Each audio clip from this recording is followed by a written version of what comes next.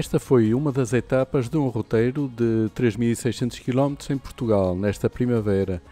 Nesta etapa fizemos a ligação entre Valpaços e Vimioso.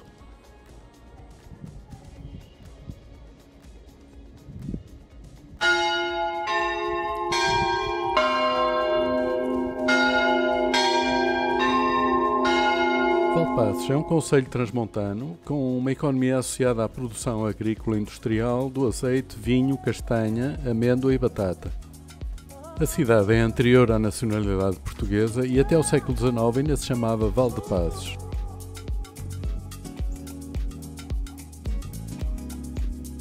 Em volta da Igreja matriz ainda restam algumas das ruas antigas com algumas casas transmontanas, com varandas cobertas por alpendres.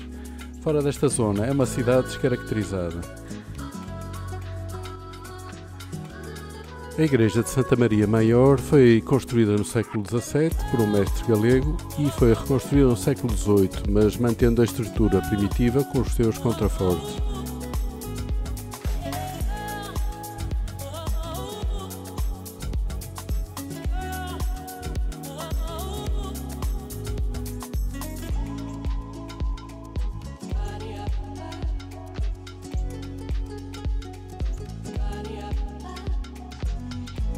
Em frente à Igreja Matriz fica este antigo solar urbano conhecido por a Casa do Arco. A capela sul é do século XVIII e forma um arco por onde se entra para os anexos agrícolas. O volume da fachada principal, bastante mais sóbrio, é do século XVII e da parte mais antiga, do século XV, ficou a grande cozinha.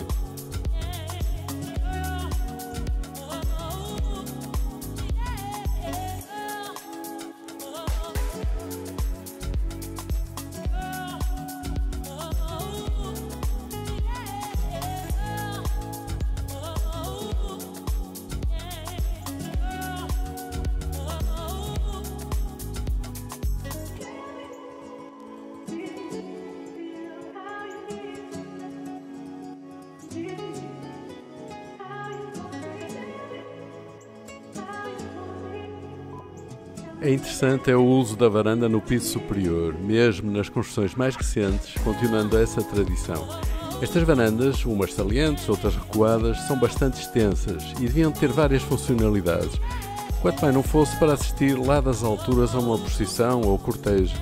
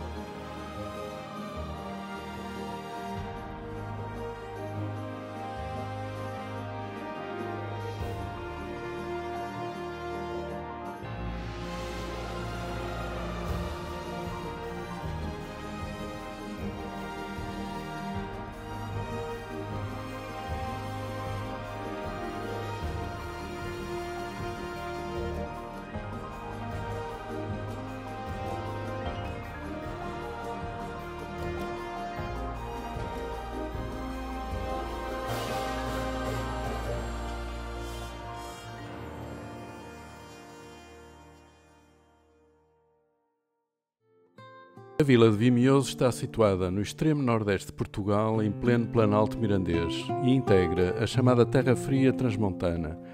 Pertence ao distrito de Bragança. O senhorio de Vimioso foi dado pelos primeiros reis portugueses à família Antas e podemos ver o seu solar com o brasão à frente da atual Igreja matriz.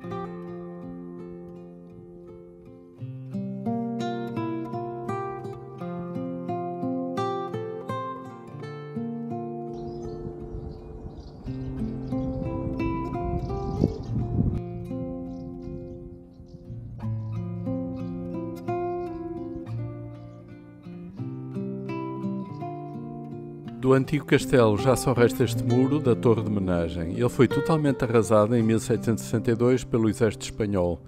Daí se pensa que a Torre da Atalaia tenha sido construída posteriormente, quando já não havia castelo.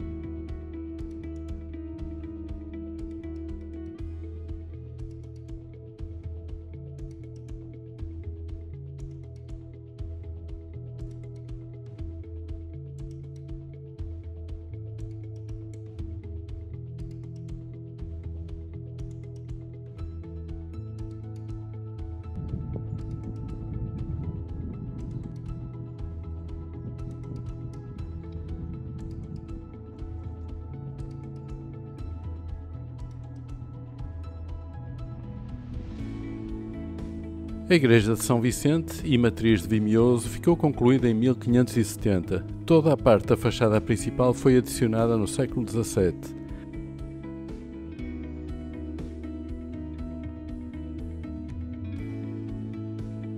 O interior é interessante pela arquitetura estrutural das abóbadas, apoiadas por contrafortes exteriores.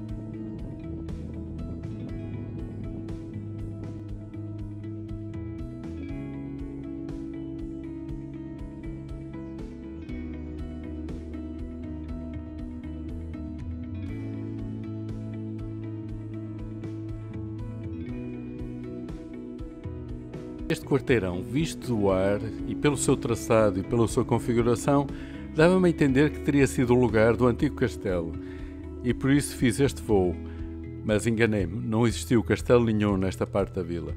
Ele ficou mais abaixo, num lugar estranho, talvez por isso tenha sido arrasado.